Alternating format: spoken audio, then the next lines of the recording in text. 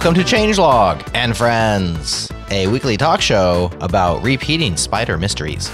Big thanks to our partners at Fly, the home of Changelog.com. Launch your app as close to your users as possible for peak performance. Fly makes it easy. Learn how at fly.io. Okay, let's talk. Yes, let's talk about our friends over at Fire Hydrant real quick. They have a brand new on-call feature called Signals, and what you're about to hear are real reactions from PagerDuty users when seeing signals from Fire Hydrant for the first time. PagerDuty, I don't want to say they're evil, but they're an evil that we've had to maintain. I know all of our engineering teams, as well as myself, are interested in getting this moving the correct direction.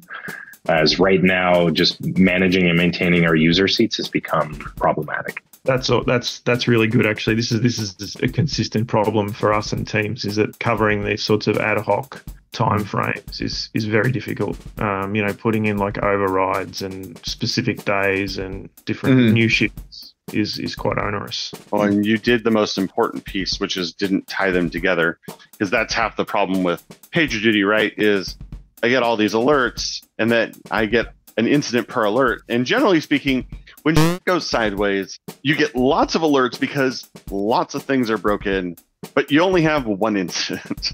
Yeah, I'm super impressed with that, because being able to assign to different teams is an issue for us, because like the one alert fires for one team and then it seems like to have to bounce around, and it never does, which then means that we have tons of communication issues because like people aren't updated. No, I mean, to be open and honest, when can we switch?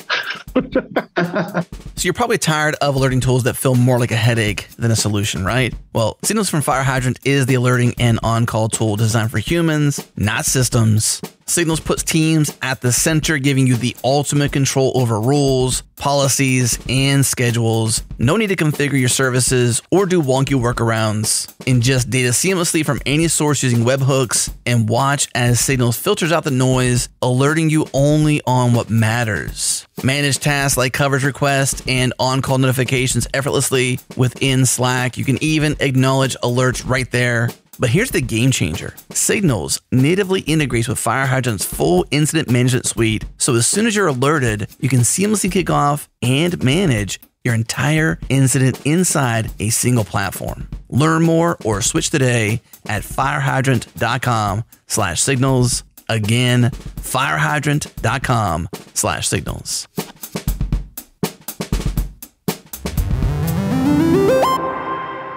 So what I was about to say, and I'll say now, Okay. is that some of our Ship It listeners are onto us. Oh? You know what I'm talking about? The sample in the theme? Oh, no, you mean what you've done with the theme. Both. Oh. And the outro theme. Do tell. Do you know that one? I mean, you wrote it. You made it. We got 2 samples. Oh, you don't know we're using that for an outro now. That's probably why you're so confused. Is it one of the punny ones? It's one of the punny ones. Yeah, okay. So we're using the new theme sample as the new theme, and then we've replaced the old outro music with the other one.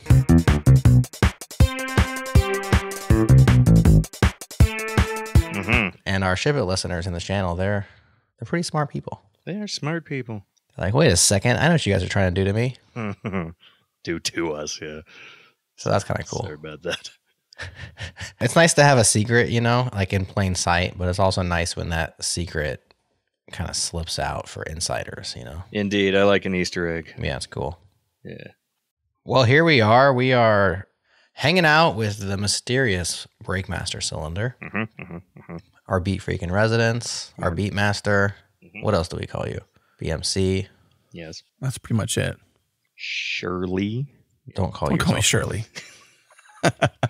Naked Gun. God, is it? That's 80s. It's going back even further than our Ship It samples, which we will not name. We'll let other people figure them out. Oh, I was wondering. Okay. Well, then. We're here to talk about Dance Party. This is our newest album, out for a few months now. Okay. By Changelog Beats and Breakmaster Cylinder. A collab, as we do. We've been collabing for years. And this one's cool. Basically, we're like, hey, BMC, take all of the songs that you made for us that are danceable, or they're just like raveable, or you could hear them potentially in a club. Oons, oons. You could imagine them being played loudly at night Yes. and put them onto an album. I can be loud at night. And you did it. And I did it. Yes. All right. Is that it? Is that the interview? That's it. That's the show. Yes. Thank you for doing that. Oons, oons, oons. You're welcome. Well, I don't know if we want to go track by track because there's 21 tracks that we might be here a while. It's a lot of Maybe tracks. we can talk about. I love to talk about the mix overall because this mix is different than our other albums that you've done. Intentionally so. People may be wondering if it was an accident or intentional, and this was very much intentional. Yeah. So I want to talk about that. Adam, what's on your agenda to tease out of BMC? I almost said uns, but he beat me to it. So Sorry. Yeah. So we already got that one checked off. How do you spell ounce, by the way? I don't know, like ounce maybe. I don't know if you do the double O or the. I would do like OONTZ. Okay. Yeah, maybe that's right. How about you? Ounce, yeah. That's a good one.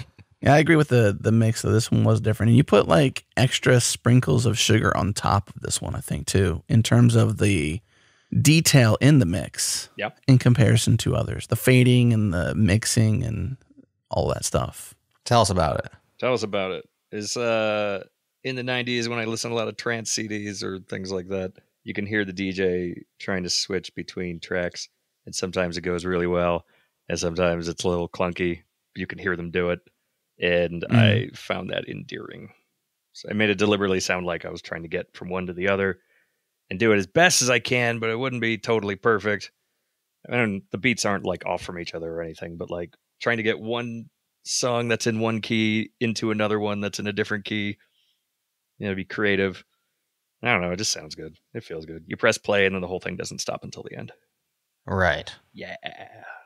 Yeah, I like that. It's like what happens is, tell us how it works. So during one track, the next track overlays it for the last N seconds and it fades from one to the other. Yeah. And then if you just start from track 3, for instance, it's just normal. But if you start at the end of track 2, there's like, it's not its own song, right? It's got some part of the other song into it It has some part to allow for that Yeah. smooth fade. some track 3 at the end of track 2. Right. I was just listening to it. I guess some of them have little pieces of the previous, but not too obviously, hopefully. Very little. Yeah. Yeah.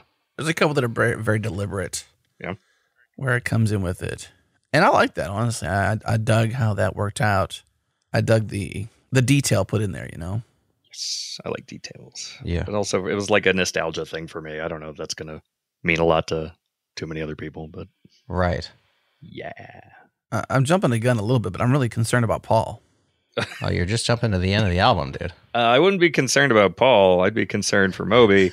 And also, I did not come up with his name. This was literally the request for the song. You were like, make it sound like this. Right. I feel like I should What song clarify. are you talking about? I don't even know what you guys are talking about. No idea. We could wait then. Let's let it be a teaser, Okay. a cliffhanger for those who are thinking, "Gosh, just share the best," and we're not going to do it until the end. Well, I thought we would start with the start because, I'm not Tarantino. I'm more traditional. So I thought, Fair. this. You guys hear this? Yes. We stole this. This is different. Did you? Yeah. Well, internally stole it. We stole it from you. We stole Oh, it from okay. I was ourselves. like, So you put this crowd noise in at the beginning of the album. He's like, "What? I made that? Are you kidding me?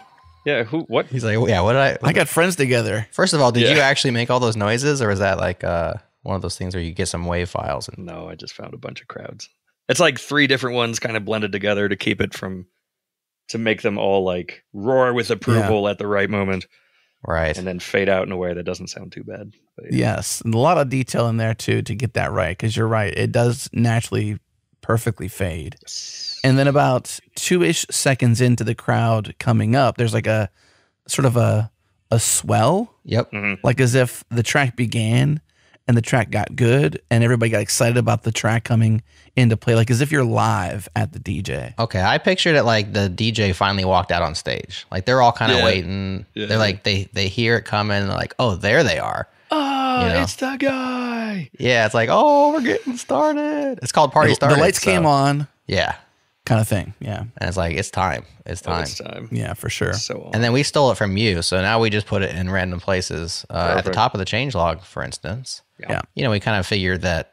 I don't know, Adam. Do you just think people would naturally be excited? They'd be clapping for us if we came out on stage. Honestly, when these albums come out, I like to reuse a lot of the music we use in them, obviously, in like interstitials. I'm like, why? I want to just pay homage to what's been released so that when people go and listen to it, it sounds familiar in a way. And so I kind of borrowed it temporarily, and now it's kind of stuck. So I like it. I think we need to have different variations of it at some point. Like having a crowd begin kind of feels a bit like truly world class, in my opinion.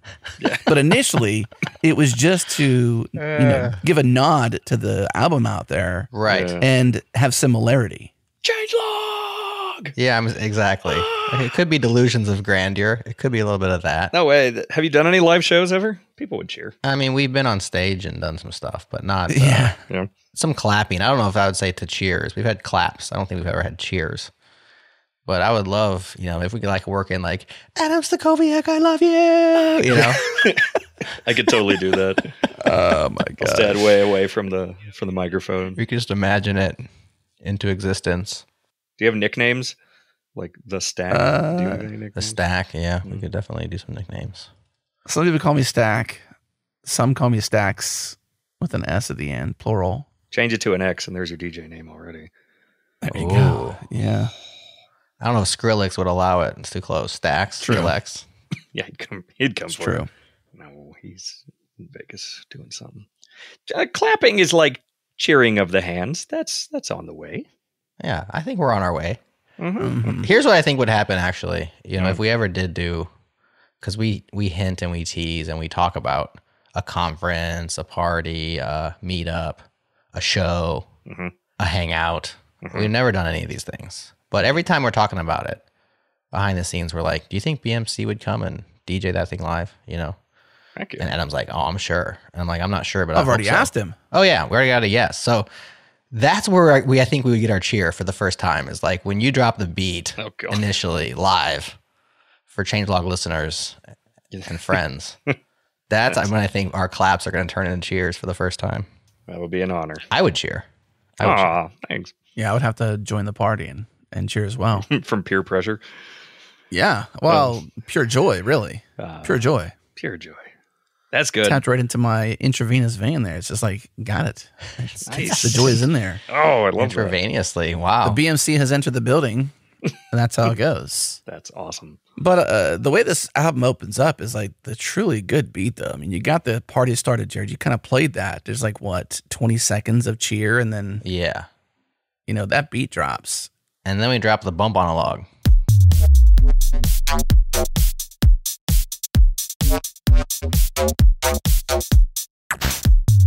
Yeah, I do like these for openers. That bass is like sparse and Mr. Oizo-ish, if you ever heard that song a long time ago. That's my favorite part. In my house. What do you call that, though? Waka waka waka? It's a synthesizer. It's a little atonal. I mean, it has pitch, but it's like not notes necessarily, is it? I don't know. This is what I've always loved about electronic music, is the layers, right? Like you're just layering on more sounds over time. That's like the move, isn't it? Yeah. You're supposed to be thinking about like how many sounds can a listener like really process at once. I'm going to stop that so we can talk to each other. But man, yeah, they're just like, it just starts simple and then it just like more. And it's very mathematical. I hope so. Right? Like it has to be timed out, right? Otherwise it's weird. I like weird math stuff. I mean, that one isn't an example of it, but I like, instruments with different length patterns kind of overlapping. Gotcha. Yeah. That's some of your taste there, but yeah, starts off with a banger, bump on a log. I think the other one that we potentially considered was Bass is the Place to start it out. Yeah.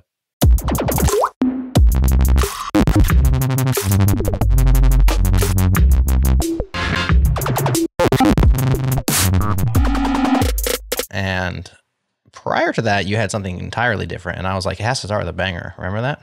Yes, you were right. What were you starting with? Do you remember? I don't know. Four to the Floor. One of these Halt and Catch Fire songs, maybe? Right. Of which there are many. They're good, but they're not bump on a log. Right. This is way more amped. I agree. It was a good choice. Oh, yeah. The way it comes in is like, this is a party. Oh, it's a party. And you had better dance. Or else. Yeah.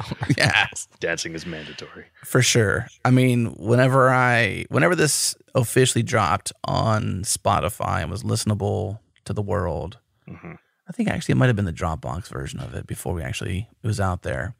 Oh, yeah. I played it in my living room for my kids, and they love to dance. We always have dance parties. Good. Like, we literally have dance parties already.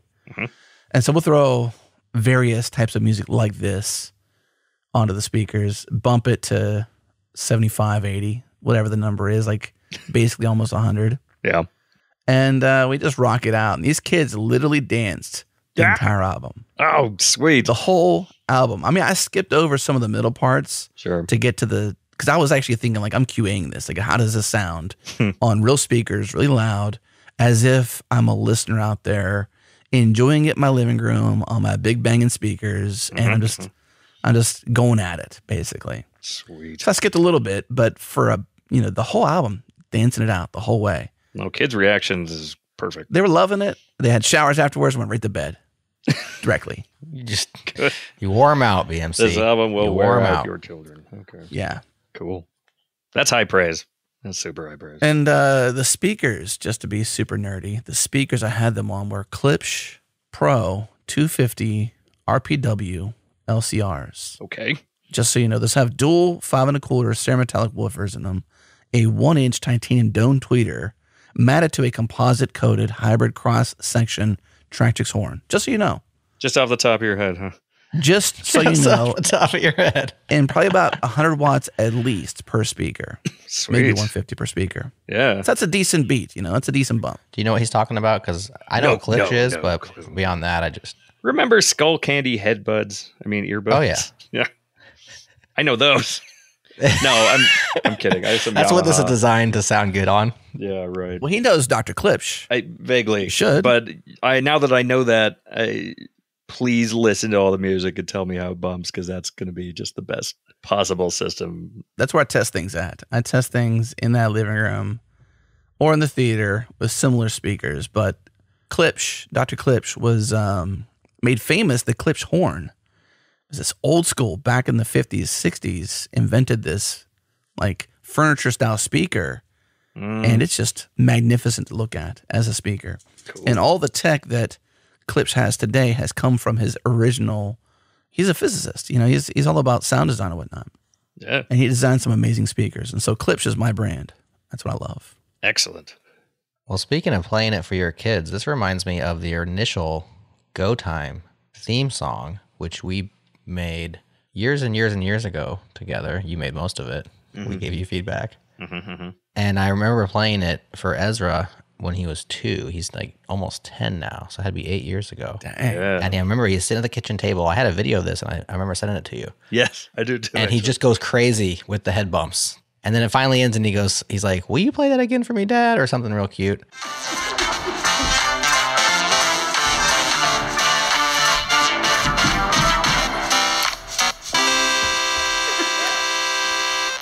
Daddy, What? there's another one for me. Yes. And I was like, he was just that Go Time theme song. That's all I wanted to listen to. Excellent. Yeah. That's awesome. So you rate highly with the youth. I care about that. I really do. It sounded sarcastic, but I think No, I think it was sincere. They'll tell you if something's terrible. That's true. Or they'll just like walk away and be like, I mean, when they're dancing, it's all out of pure vibes. Like there's no putting on airs, right? totally. Yes. And if they don't want to dance, they're not going to. They're like, I don't. The song isn't moving me. No. So that is a high praise. No, it's always been like, yeah.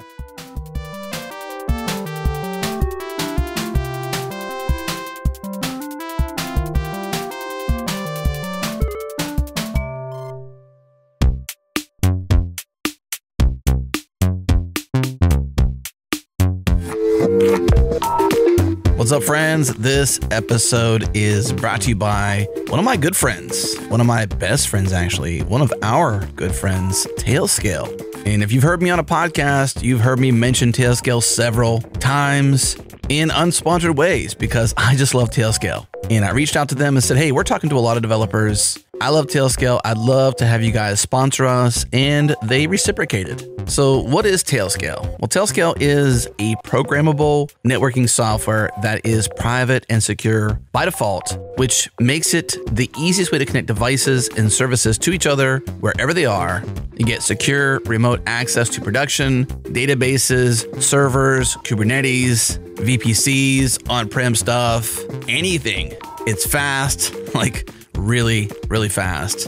And you can install it anywhere. Windows, Linux, BSD, Mac OS, iOS, Android. It is an easy to deploy, zero config, no fuss VPN.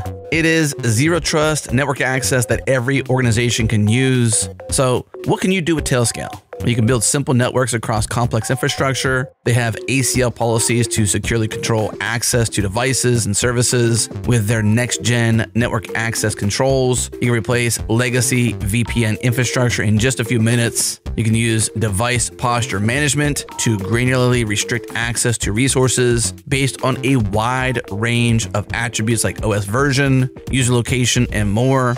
You can save time with a trusted and proven networking solution that just works. You can transform networking security with a modernized set of solutions built on revolutionary protocols designed for today's mobile and multi-cloud era. You can securely connect to anything, no matter what operating system, hardware type, or configuration is in place, such as your GitHub runner to a database on-prem. You can authenticate without authentication using Tailscale's app connectors. You can send files securely to any node on your Tailnet using Taildrop. You can code from your iPad even with Tailscale and VS Code Server.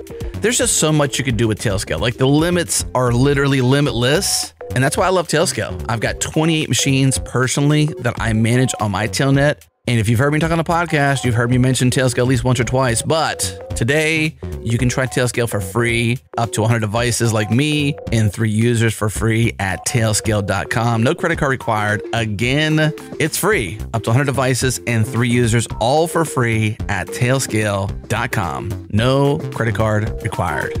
Have fun.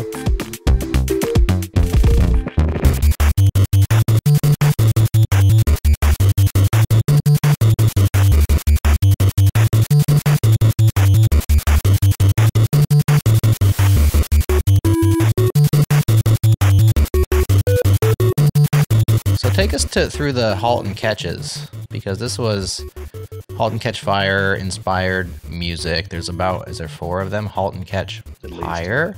Halt and catch fire. Halt and do not pass go. Halt and catch a cold.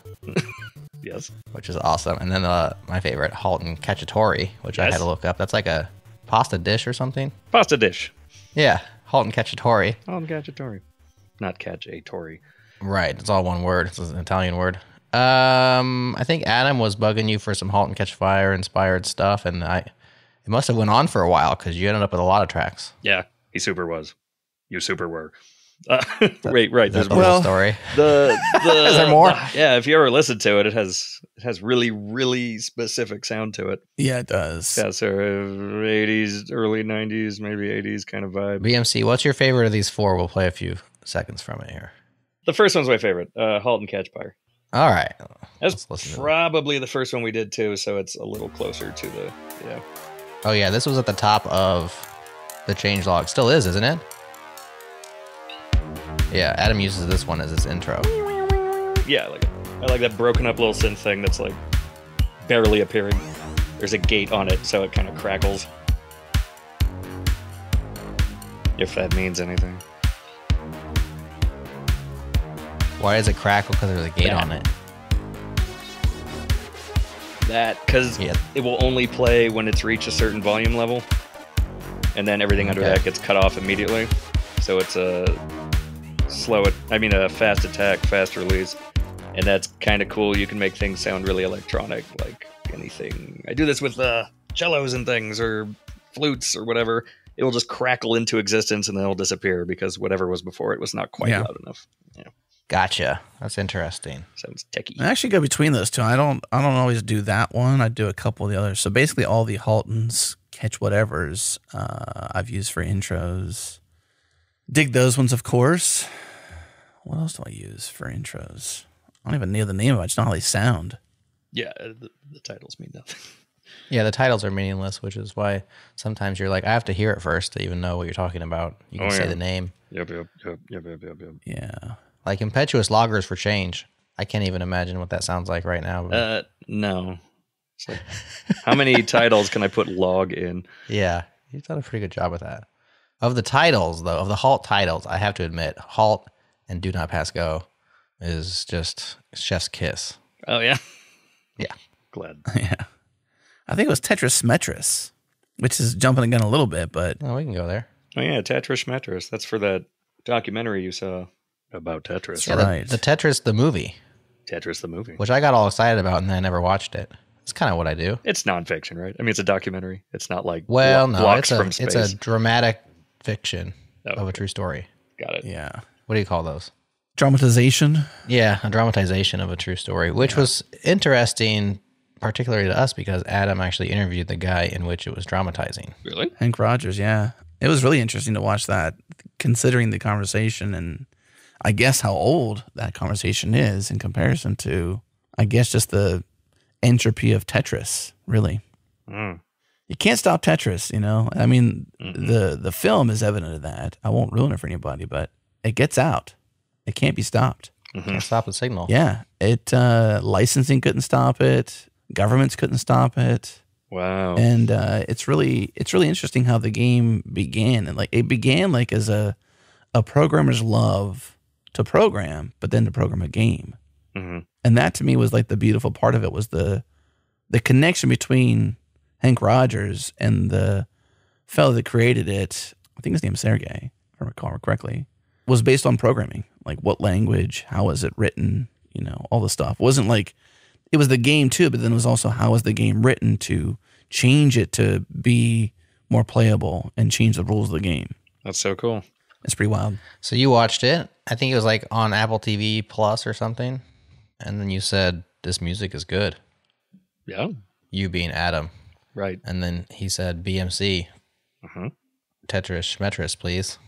I said, okay. Well, I don't know if it came like, I think I was like, what did I say to you, BMC? I was just like, this album, all the music in this entire film is amazing. Go watch the film and be inspired. This is what I think probably what I said, some version of that. Yeah. Because the music does have, the movie does have a phenomenal soundtrack. It's really well done.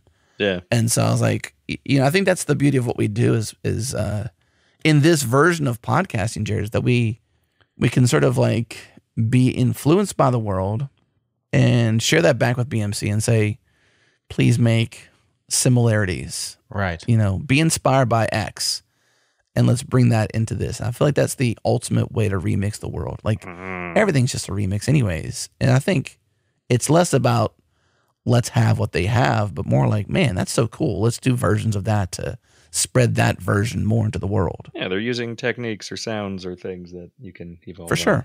Remix the world. Yes. I love a good homage.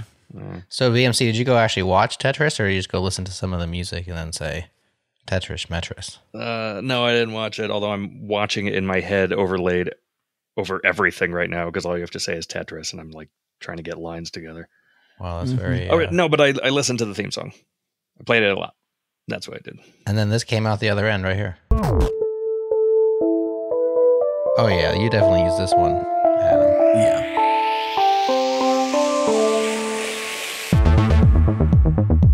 See that da-da-da-da just begs for someone to start talking right there, doesn't it? Oh, yeah, okay. I think so. It's good to know stuff The like second one is off by one beat, right? It's on the up, that. Yeah. right? E and up. Yeah. Was it the second Very 16th cool. note, if you want to be? Yeah. The Yeah, second 16th, Adam. Yeah, exactly. Sorry about that. No, I'm not correcting you. I knew it was on the up though, at least. No, you noticed it at all. Yeah. I think Still a probably track. the theme song uses the same sounds and definitely at the same BPM. That's like the first thing you can do to make a song sound like another song is don't deviate from the BPM, the tempo. Ah, Love that gosh. one. Love that So one. good. Yeah. And it's kind of chill too, so it is begging for someone to talk over the top of it. I mean, some tracks where you're like, I love this track, but I couldn't use it as a bed during a read because it's just too much going on. Like you're just going to be fighting with it. Mm-hmm. But especially the first part of that is just very melodic and simple and doesn't have a lot of craziness to it. And so you can just talk right over the top of it. I'll write more of that. How about? It's good. As BMC would say, I like it. Maybe you would like it too. I do like it. I'm glad you like it too. Mm-hmm. I was very happy with that track, though. Very, very happy with that track. When I heard it, I was like, you, you, Yeah. you knocked it out of the park. Oh my gosh, this is absolute fire. Give me excellent. more. Turn it up. Yeah. Go. Go. Excellent. Yeah, for real. Like I'll pause for a second and just gush for 1 second, Jared. Do you mind if I gush just a brief moment? As long as we can clean up afterwards. Seriously, working with you is so freaking awesome. It really is. Just being able to like be inspired by something and share that with you, and then like something cool comes out the other end that is not just like mostly good. It's like really good. To me, is the absolute magic of some of the stuff we do. Like of the secret sauces, you're like I close the curtain and I immediately shake the bottle you're in, right? And I pour you out all over the stuff we do. And then it's just amazing. Okay, stop gushing. It's getting weird.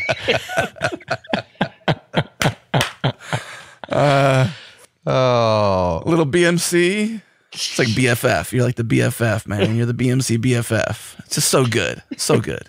It's hard to know how to respond to that specifically, but that's really nice. Right? That's just very nice. I'm really glad. Nice. I don't have anything to say about my sauciness per se, but yeah. I mean, the fact that you didn't just hang up and leave is, says a lot. Screw this. It speaks volumes, BMC. We're still here after that. Feeling uncomfortable. I need some more space. You got to illustrate things, You got to give people a mental picture. Oh, agreed. You know what that was saying? a picture, yeah. Absolutely. Some pictures you don't have to give to people, though. You could give other pictures. But BMC is still here, so he's here for it. Oh, I'm here. Well, speaking of making things extra special and sprinkling, what did you say? I don't even know what you said. I tuned it out once it started getting weird. Gushing. Just sprinkle you all over. Sprinkle, yes. Well, in fact, I said shook the bottle and pour you all over. Right. It wasn't sprinkle. That's why I stopped myself. Didn't you say draw the blinds first, though? I said close the curtain. Close the curtain in the shower, BMC. He's taking a shower. No. It's the magician. It's the Great Oz. You can't see what's happening back here. Oh, yeah. My magic potions. Oh, I thought you were taking a shower and you were like, like the shampoo was just What a BMC shame. and you were just spraying it. No, this is like the Great Oz closing the curtain. You can't see what's back here. I've got magic things happening, and BMC's one of the bottles I grab and I shake and I pour onto our podcast. Okay, so when you said paint a picture, you had painted a different picture in my head than you thought you were painting. Well, that's because you got a dirty mind. I can't help that. No, I have a clean mind. I thought you were taking a shower. Because you close the curtain and then you grab the bottle and you start spraying it. I figure you're just lathering up. Okay, so let's get into this. Am I more shampoo or conditioner? Neither. Be brutally honest with me. Brutally honest. I would say you're conditioner. Yeah. Because you go on second and make it all silky smooth, You're the 3-in-1. You're the body wash, you're the shampoo, and you're the conditioner. All right. Oh my God. Let's get back to the music, okay, guys? Well, I think we're still talking about the music. You made me remember that we haven't spoken to you since State of the Log. Weren't you on the show prior to, or was it after? Before, I think. It was before because people enjoyed that episode last year. Yeah. So we had Jamie Tanna on the show, and he had been a benefactor of your remixes. And so we talked about you and with him and what it felt like to receive a remix. Which is kind of cool. Yeah. But we haven't talked to you about you took State of the Log to the next level this year. That was fun. It was probably like 3 times better than usual. Ooh. And we're going to have you do it every year probably. Because I'm the 3-in-1. Yeah, exactly. Yeah, I want to do that. Let's do it every time. You're talking about cutting up people's messages into music. Huh? Yeah, the voicemails. So cool. That's fun. That was cool. That's like old school when I was like a little kid and I had radio and a double tape deck and I just record certain words and then mash them together on the second tape and make, the Muppets say horrible things or something. Right. Yeah. That was amazing. That's just fun. So much so that I've been reusing those as transitions sometimes. Yeah. Especially like enjoy the drop and a few other phrases that people said that you then put music to. Well, yeah, and they also said a bunch of perfect stuff. Yeah, they were really nice. Couldn't have been happier. Yeah. I almost makes me want to do more states of the logs just so we can have more voicemails, more remixes. But, too much of a good thing can be Your listeners are cool. too much. Yeah, they are. All right, back to Dance Party, though. All right. A couple of these tracks have names like they could be on a different album of ours. Perhaps our next level album, because we have Tetris, of course, there's Rainbow Toad Club. That sounds like it's a video game inspired track.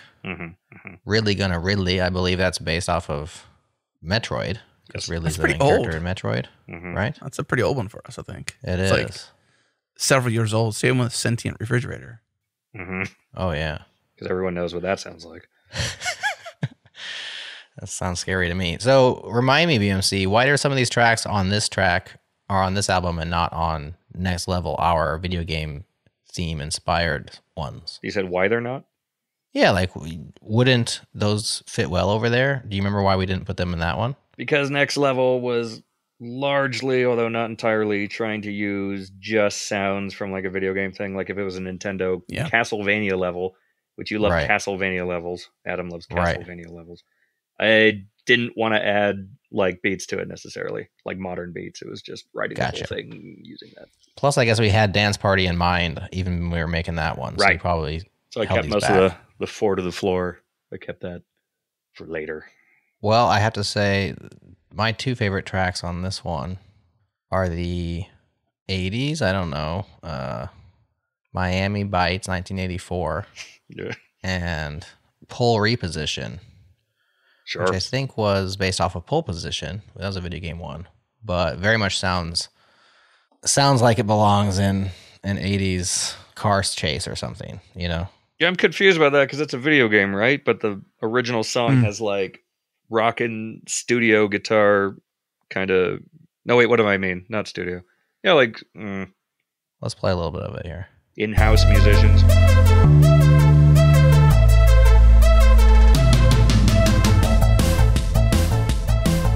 Oh, I'm on the highway to the danger zone already. Yeah, there's a little bit of highway to the danger zone there. Which brings me to the 80s. Now this does feel like a video game, like F-Zero or some sort of racing game. But even more so, like Knight Rider maybe? Knight Rider vibes? I don't know. David Hasselhoff, it just makes me think of David Hasselhoff. As many things do. The level of cheese, yeah. I thought there was a guitar solo in this. Yeah, this track is just awesome. I'll turn it off now because I could listen to the whole thing, but... Yeah. So there was several renditions of that on YouTube, and I found one where, and I think this is the one you actually was inspired by, was one that actually had like multiple... instruments, I suppose, like the same person playing multiple instruments of the pole reposition or pole position. Oh, one of those like videos with all the mini screens inside it where they're playing everything. Yeah, exactly. Where like that's cool. Yeah, I think it was something like that. And so pole position was a popular game on Atari, I believe. Was it an Atari? I thought it was just an NES, but it's old. I can picture it. Let me see. It was definitely color graphics. I think it was Atari, like the Joust days. Yes, released by Namco in '82 and licensed to Atari Inc. That would have been really advanced then, if it's the same time as Joust around there.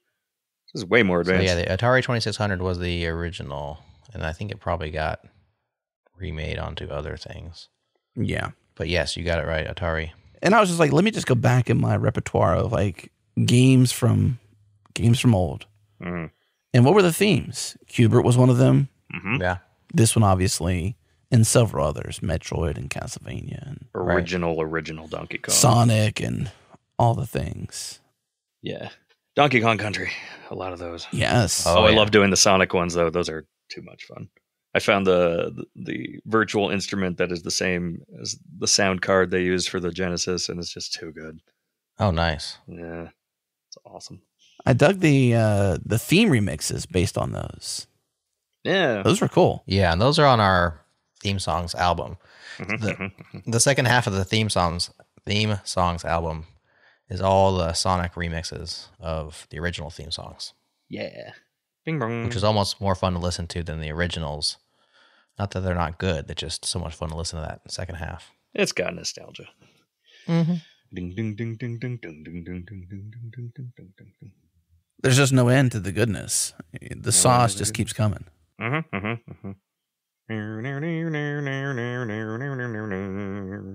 you guys interested at all in what the listeners are listening to? Yes. Absolutely. Well then, Taylor Swift. let me sign into our account and see what. Oh no, two-step authentication. What happened here? Oh God. Okay, BMC, stall for us.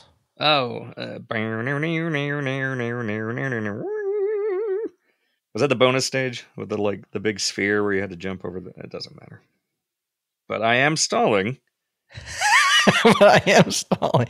This sentence proves it as well. All right, Adam, stall for us. I was thinking about Take On Me by Aha Uh-huh. as a remix in the future. Mm, It might be my favorite song ever. Ah. really?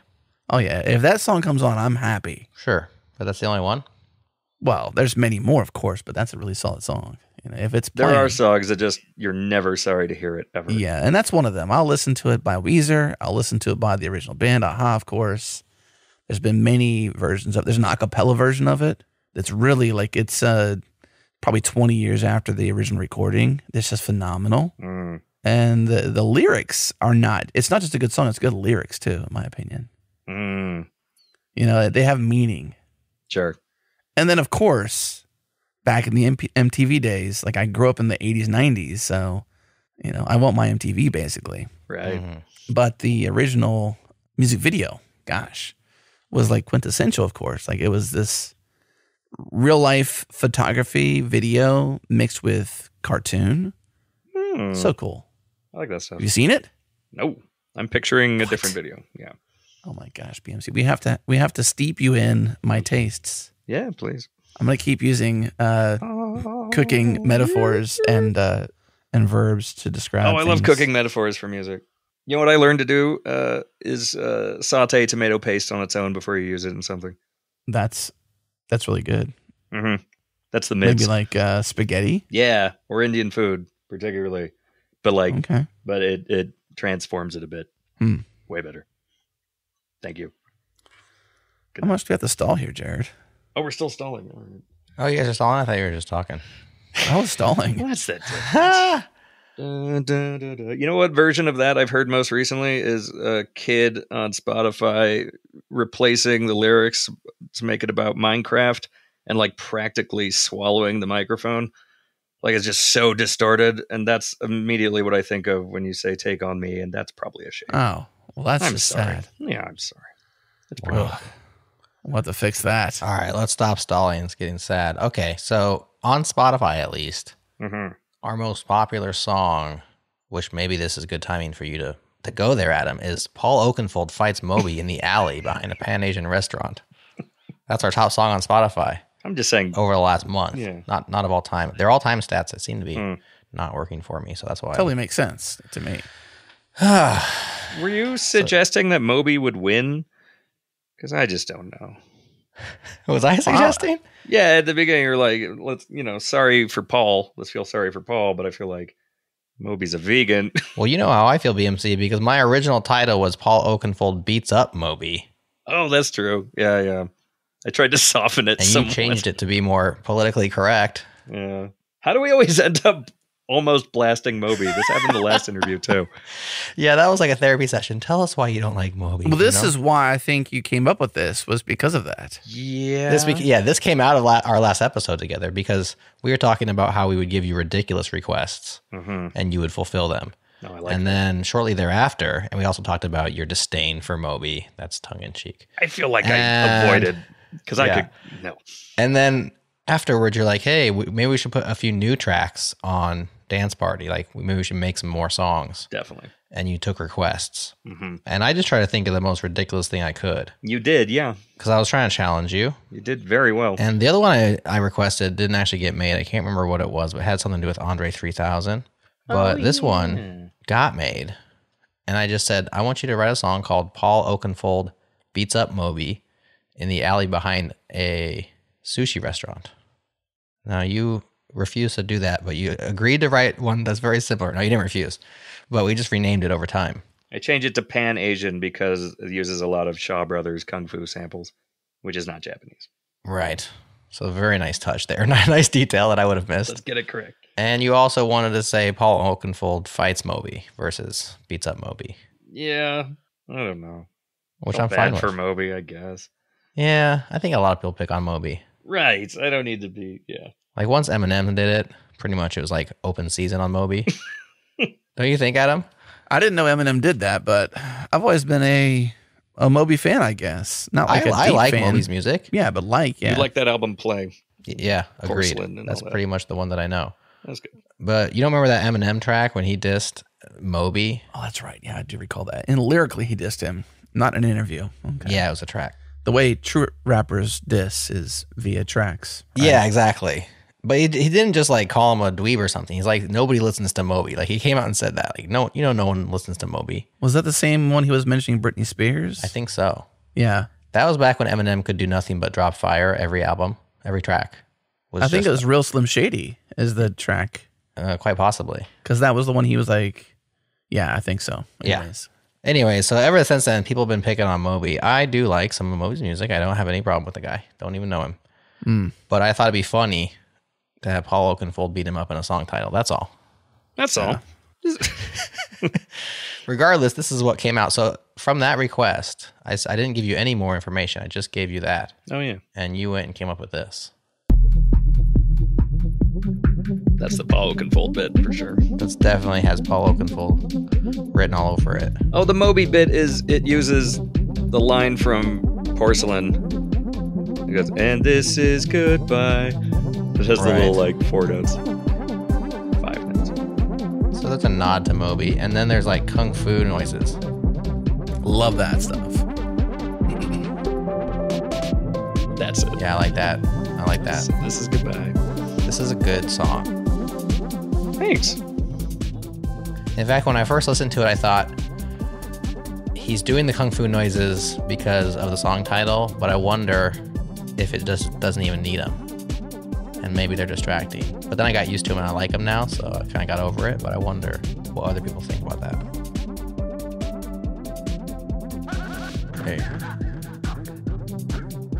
See, I like them now, but at first I was like, huh. Yeah, it could be too far. I mean, like, it makes it very... But it makes me actually visualize a fight. But it just sounds good. It's punctuation. I don't know. It's nice rhythmically, but it doesn't fit with changelog in any way. True. Thematically, I think. And I don't think we used it for anything.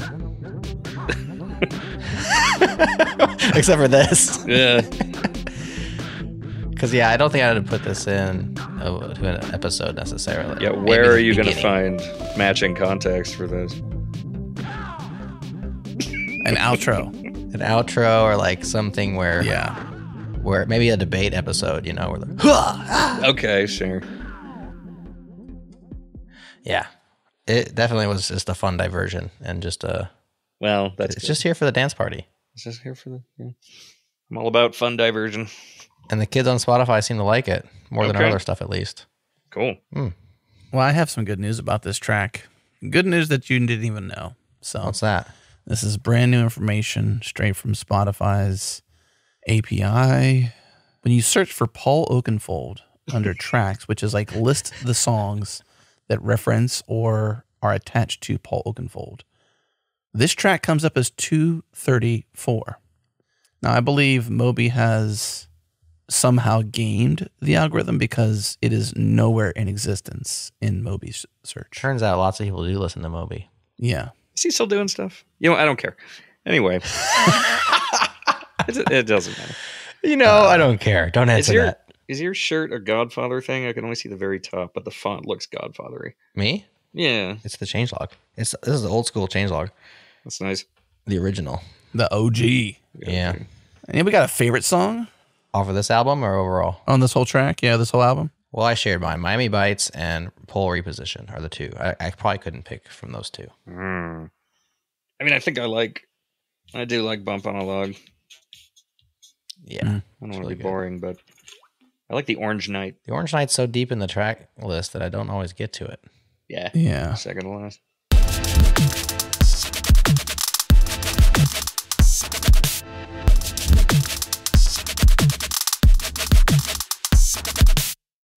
Yeah, this one could have been like where Bump on a Log is almost.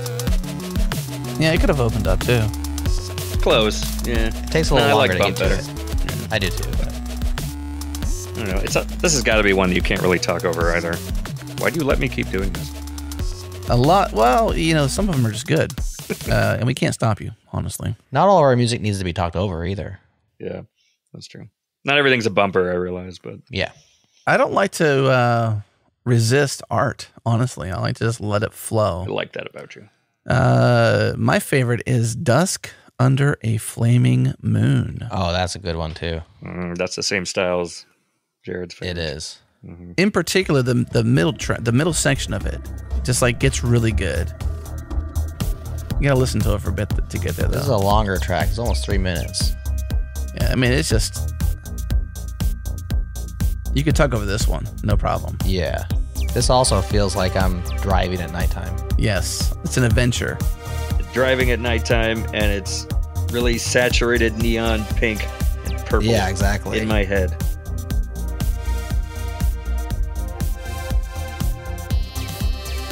Like Tron, almost. Sure. I'm always thinking that movie Drive. It had that song Night Call in it. That was a little, yeah. Drive was a good movie. Yeah, this track is awesome. When this like guitar solo comes in, though, I'm just thinking like you just grabbed a guitar and did this somehow, but the strings made the solo coming up. Sorry. Did you grab your guitar and make this happen? Right here. Oh, those noises? Yeah. Like, this is an awesome solo. It's the only reason to listen to the whole song. Like, it's this the only is reason right to listen. This right here, this moment. I don't know that was guitar, honestly. It has that feeling, though, doesn't it? Like, noodling. Yeah, it does. I mean, when you think about it, I haven't thought about it that hard until now. It does kind of feel like a guitar.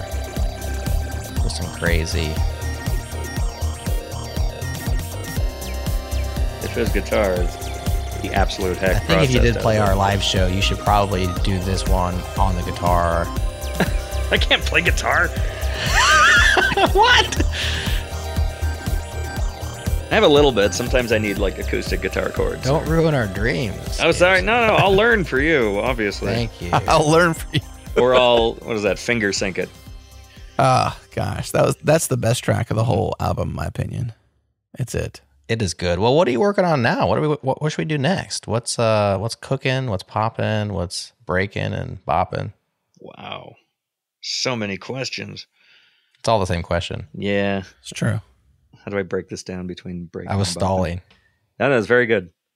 What am I doing? That's a podcast theme. That's a podcast theme. That's the thing I really want to talk about but cannot. Oh.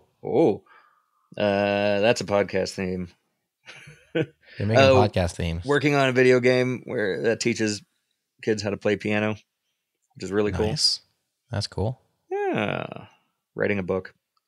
Which is like writing a book? Yeah, which is like the most horrible thing someone can say to you. Because you're like, no, you're not. You're really not.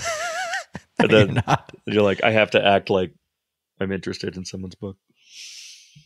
But that's true. I'm interested that you're writing a book. Yeah, not necessarily in the book, unless you can tell me what it's about and I get interested. But that's kind of interesting. I won't do that to you. But yeah, don't do that to us. It's really nice. Music theory, beat matching. No, it's like Nancy Drew. If everyone was really worried what was wrong with Nancy Drew, so like Nancy Drew on drugs. Yeah, but not literally. But yeah, right. I was informed the other day that my main character is completely insane, and I hadn't actually realized that. I thought she was just dedicated. And they're just dedicated. Mm. Well, that's interesting. So who's reading this book of yours and giving you feedback? You know, People floating about. Okay. The mysterious. Yes. This is why we say the mysterious Rake Master Cylinder. Oh my gosh. People floating about. Always a surprise with you. Is it? Mm-hmm. That could be. Well, now I want to be more surprising, but I don't know. Yeah. Well, I mean, the fact that you're writing a book and you're just letting people who float about read it is a surprise. I mean, I know the people. Here, read this. I'm on street corners being like, hold on. Be surprised. Yeah. You're like, is this main character too dedicated, or what do you think? Yeah, right. Right. So it's a mystery. It's a series of mysteries, yes. It has Oh, to wow. be. Nancy Drew's a mystery. Well, I know. I'm trying to tease here. She goes around solving mysteries, but writes down details that have no bearing on anything and starts freaking out about spiders and has a group of first graders that she uses to do her detective work and runs screaming through the streets and lies to everyone all the time. It's like the best book I ever heard, now that I say that. Yeah, that doesn't sound bad, actually. No. What age is Nancy Drew when, in this book you're writing? 36. Wow, okay. But none of this actually matters like it does, but there's an overarching thing. Oh my gosh, this is actually like a gold mine here. I kind of want to read this now. Me too. How do we float about in your area? You are floating about in my area.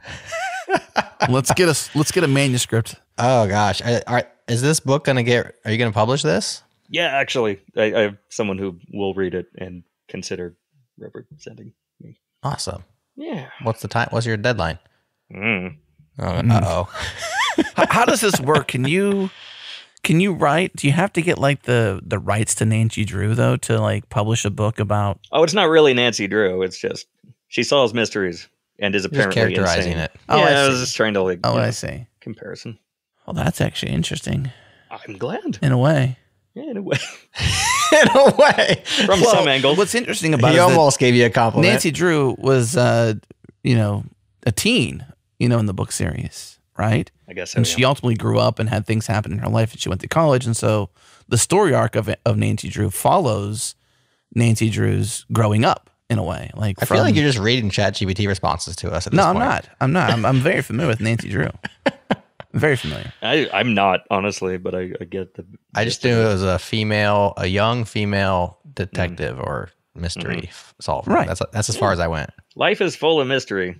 True. And then she's 36 now. Or 37, as you said. I mean, that to me is like. It's not actually Nancy Drew, though, Adam. It's just he was just giving us something to hang our. I'm just trying to like pin back to Nancy. I mean, like that's the hook. Yeah, man. Anything you know about Nancy Drew, like it would probably just help me. Does this pin back to Nancy? Well, he said so. It's like a Nancy Drew. It's a series of mysteries. There's a spider that keeps repeating. And she's like, why is the spider repeating? Is this like a real spider, like a monster? Is it? It's a real spider. It's the repeating. It's plausible fiction. Oh, yeah. There's a actual reason for it, but everything appears supernatural. It's the case of the repeating spider, and then the mystery of the missing arm. And what's your intended audience age? Like, is this for adults? Is this for young adults? Is this for children? I swear a lot.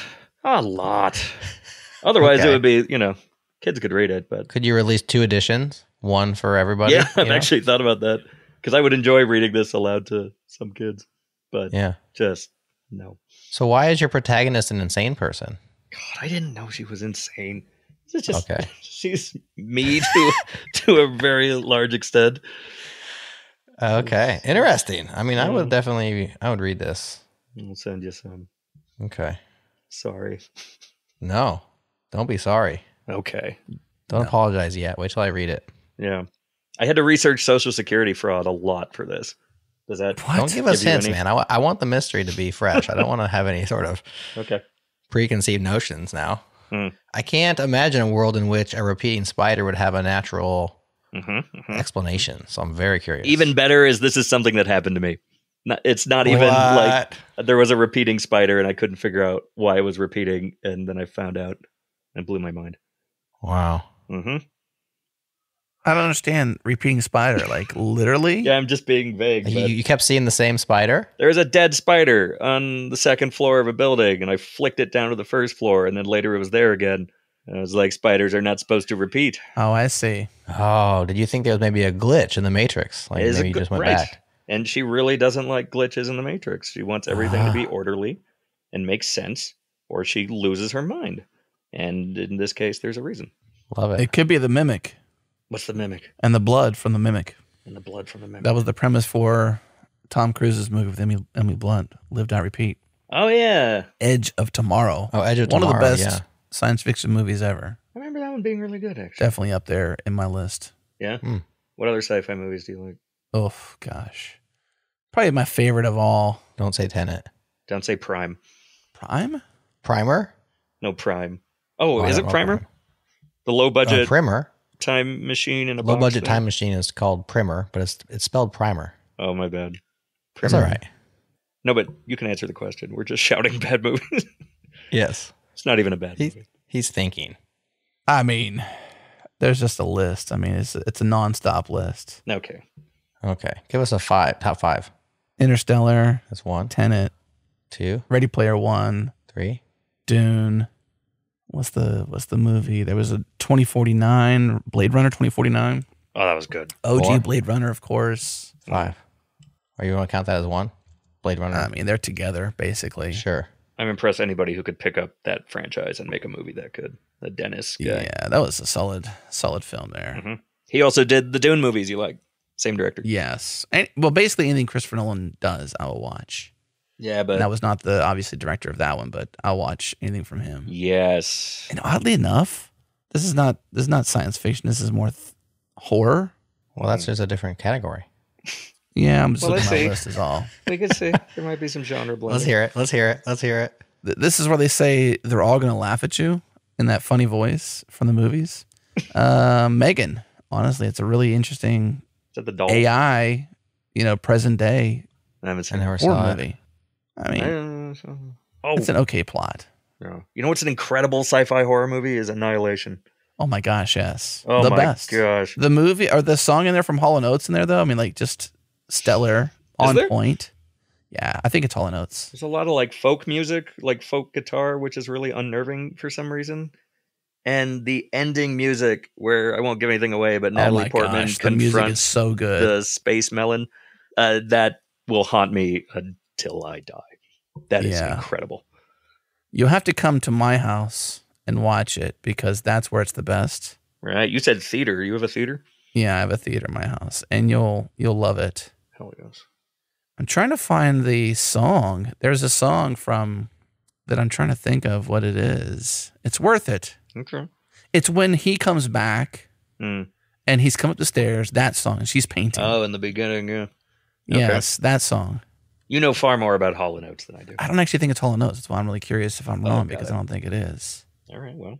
But I'm a big fan of Annihilation. I own it on 4K. If I own it on 4K, I love the movie. That's just I how see. it works. Yeah, that's... Let me name a few sci-fi movies that didn't make your list, which maybe you might have to add them as I say them.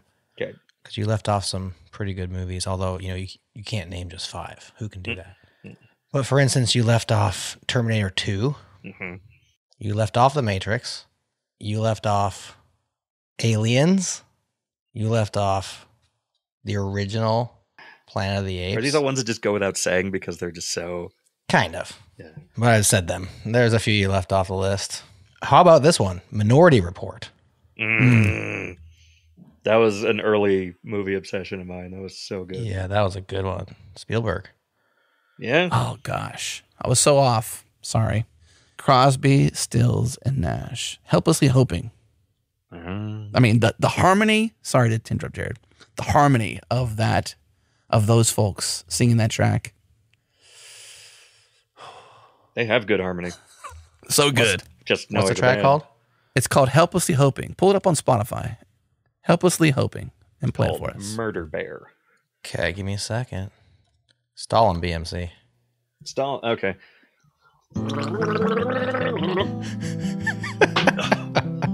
I tried to make it through that. That was Gargling solo. A for effort. Thank you. Oh, yeah. Right? I like That's so this. good. Yeah. Such a good track. The harmonizing is where it's at. You're right. This is the only real track, Yeah. like real song in the whole movie. Everything else is like made for this movie soundtrack. It's like acoustic guitar, which is totally opposite what's happening on screen, and it feels good. And then there's the Space Melon music, which is terrifying. Space Melon. Yeah, when Natalie Portman gazes into the melon. We have to have actually, how about this? We'll come out of this show with a prescription. The prescription is to go rewatch Annihilation or pick your favorite scene, the ending scene when everybody gets enveloped, and make a Space Melon song for us. Those bass beats. Those bass notes. It's like, yes. I mean, like, we'll have to suck in the audience into this one. Like, that's what will happen. How terrifying does your show ever get, though, really? It might have to get a little scary. Yeah. Real. We're going to have to start fear-mongering. You know, the AI is coming. Yeah, the AI. Follow us. I mean, people are kind of afraid right now, honestly. Are they really? I think so. Just in general or AI? Software developers, you know, our livelihoods are potentially at stake. You know, people are getting laid off. They're getting told that they're going to be replaced by machines. I mean, I think that if there was a time of fear in the software developer community, this is probably the highest it's been, because there hasn't really been a reason to be afraid of anything besides maybe the Y2K bug. But not because of our podcast, though. They're not necessarily scared because of our shows. No. Not yet. I wasn't suggesting you were causing the fear. Yeah. Yeah. You discuss the fear. You don't actively terrorize people. We don't fearmonger. No. Not yet. Not until you have the soundtrack. Oh, God.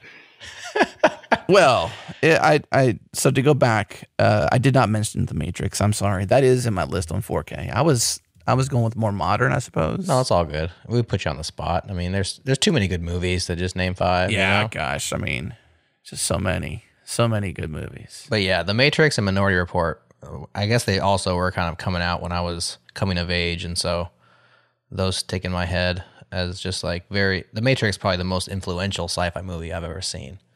Yeah. Where I still think about Ex Machina. Ex Machina is good. I like That's that. the Annihilation guy, too. Yeah. Everything he does is disturbing as heck. Yeah, that is disturbing. I am a fan of The Matrix, obviously, and I'm a big fan of Minority Report. I think that was a movie ahead of its time, honestly. For sure. You know what was good was Looper. Did you guys see Looper? Yeah. Yes. That's a good That's a good one. Maybe not top 5, but good. I mean, if there's a time travel movie out there, I'm going to watch it. And that's not like your typical time travel movie, but there's time involved. And it's really interesting. Yeah, I would say that I kind of get mad at time travel movies because it's so hard to do well and to do right. Mm-hmm. And there's always like problems. But Looper actually has a pretty good consistency to it. Yeah, they don't bother explaining the mechanism too much, which I like. Yeah, exactly. Like, it's not the main point. It's just there. No. It's like a small little story, really. Just, exactly. It also happens to be true that you can. Which you kind of have to do that because the more you make it about the time travel, the more you think about it, the more the concepts break down, you know? Yeah. Mm-hmm. Yeah. There's still parts of Tenet I cannot understand to this day. Are we sure that's a good movie? Which to me is a sign of a bad movie. Are we sure that's a good movie? This might be, I might pour you out into the trash. Oh! Oh, no! Don't My sauce! Don't speak against the Tenet. I agree. I watched it. I did not understand it. And then I went through the podcast with our Heavy Spoilers friend and Adam, and we talked all about it. And I came out thinking, I don't need to think about that movie ever again. Like, it doesn't really... Really? Yeah. What a shame, Jared. Nah. There's so many things to think about. Aren't there a lot of like plot twists that are obvious from the first second of the movie? That's what I seem to remember. Well, I'm not here to rag on your movie you like. It's too deep to go into. It's got a lot of layers. We'll go with I'm not that. saying it's the best movie ever, but it's definitely, when you compare time travel movies of all time travel movies, in my opinion, that movie will go down in history as one of the most difficult to pull off and a masterpiece when compared to time travel movies. As a movie and plot, not absolutely the best movie ever, but really well done with time. Like, you can't deny that from that movie. I value your opinion and assessment. Oh, it's solid. I mean, they did a great job with it. I'll watch it again because if you like it, yeah. Even from a shooting standpoint, a cinematography standpoint, it's super well done. A lot of detail. Oh, he's a good filmmaker. I keep wanting something to top Inception, but I feel like that was... Inception was great. I feel like that movie gets ragged on a bit, but that was my favorite Nolan, probably. I liked it a lot. Well, Memento for me is still his best. Yeah, but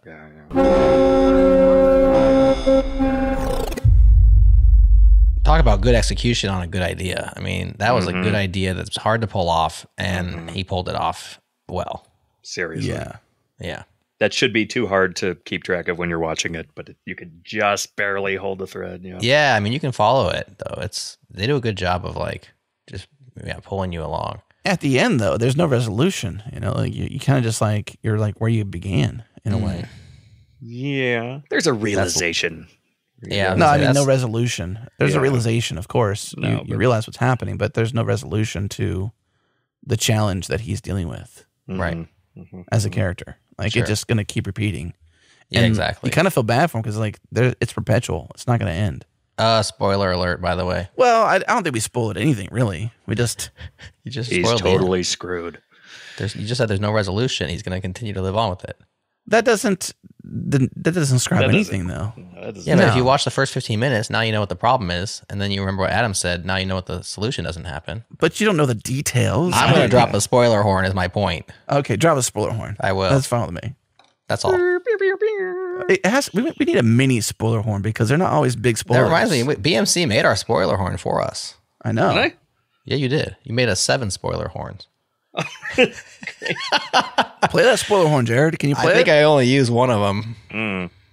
Like a klaxon or like a horn? No, we wanted it to be like it's almost like Here Comes a Steamboat. Like, I actually can't play it right now because I'm dialed into a different soundboard, but you'll remember it when you hear it. It kind of sounds like Here Comes a Giant Freight Boat. It's gonna hit a bridge. And there's like a stutter out. Is it foghorn? Well, there's like 7 different versions. Yeah, kind of like a foghorn. Okay, yes, I remember this. I forgot that was and the then purpose. There's some stutter outs. There's some non-stutter outs. You just gave us different iterations. Yeah, that sounds right. Anyways, you made so much music and sounds in your life you can't even remember. But you've never made a book. Is this your first book? Yes. So exciting. What inspired you to write a book? Why did you decide to do this? What the book is actually about is nothing I've hinted at, and I just had an idea like 10 years ago, and it's just been mulling in my head, and if I have an idea that sticks with me at least like 3 months, I will finally just do it, and this was a little more complicated, so it took like 10 years. Okay. It's just anything I'm obsessed with, and I'm obsessed with it. I do this all the time. I can't focus on anything but it when I'm walking around, so it just happens. Love it. It's like a repeat spider, you know? You just can't get rid of it. Yep. It just keeps coming back. Can't flick it away. I know. All right, BMC. Well, if this episode of our podcast was an airplane in flight, I'm drawing a picture now. Okay. How would you, as the captain of said airplane, how would you land this plane gracefully? I don't know how to fly a plane. So do you know how to sorry, end a both conversation? Because I apparently don't either. No, I don't know that. You just make music and books, and you let us land podcast planes. Yeah, let neurotypical people. We're typical people? No, neurotypical people. Let them end. I see. I couldn't conversations. Do your audience identify as autistic? Would you say largely? Would our audience identify? Well, we can't identify a collective, you know. Fair. It's like, fair enough. But I'm sure there's probably autistic people in our audience, as there are probably. I feel like the people that I know who are programmers. There's definitely a higher percentage, I believe, of overlap there. I think you're probably onto something. Cool. Adam, you're neurotypical, I think. I don't know what that means exactly every time, but can you land this podcast plane? I can, and I will. Okay. I will land it by saying 1, 2, 3, 4. You are now in my trance, and this is the end of the podcast. I'm just kidding. That was actually a good line. You have lyrics in this one. Drum and space. I'll leave with that, because that to me is probably one of the best recent beats you've made. Oh, in my yeah. opinion. Yeah, Drum and Space was pretty awesome. Have you seen this one yet, Jared? I think so. Does it say 1, 2, 3, 4? It does say that. Those are some lyrics, man. That is some 1, lyrics. 2, 3, 4. It took me about 4 seconds to write. I love that one. Yeah, I mean, it's just the best. I've been it's using the best. that. So we're going to end it with that. Yeah, this is the new outro track for this track, at least. We'll end this show with Drum and Space. There you go. Okay. Beautiful. So bye. Thank you, BMC, for being the mysterious breakmaster cylinder, the beats freak in residence, the ultimate beat maker of all time, the sauce I pour on all my favorite podcasts, the conditioner that we put on our episodes. You special 3-in-1, you. Oh my gosh. Oh my gosh. Shake you up and pour you out. Thanks, everybody. Bye, friends. Bye, friends. Bye. 1, 2, 3, 4.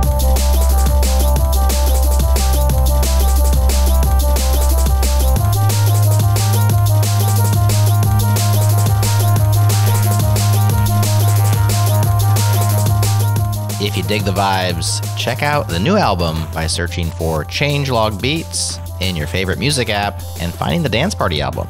If you just search for Dance Party, there's a lot of results. So start with Changelog Beats. We are one of a kind. We do have a Changelog ++ bonus for those of you who like to make our shows even better. Adam continues to give BMC weird descriptives. I critique a Justin Timberlake song, and BMC does what BMC does. If you haven't signed up for ++, now's a great time to directly support our work. Get yourself in on extended episodes like this one, make the ads disappear, and more. Learn all about it at changelog.com/++. Thanks once again to our partners at Fly.io and to our friends at Sentry. We love Sentry and have been using it for years. When it's time for you to check it out, use code CHANGELOG, all one word, and save $100 off your team plan. Have a great weekend. Give us a 5-star review if you dig it, and let's talk again real soon. 4, 3, 2, 1.